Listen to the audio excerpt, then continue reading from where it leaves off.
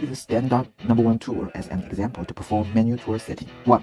First, rotate the spindle forward. 2. Move the number 1 tool with the hand wheel.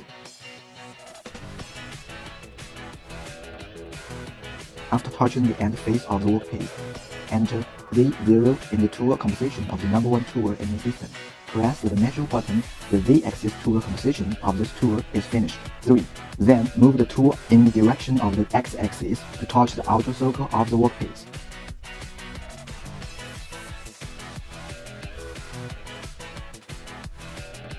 Move the Z-axis out of the workpiece, the X-axis does not move, and stop the spindle. 4. Use a caliper to measure the diameter of the workpiece to be 68.8 mm. On the system panel, input X 68.8 on the number 1 tool composition page and press the measure button. 5. The tool composition of the standard tool number 1 is finished.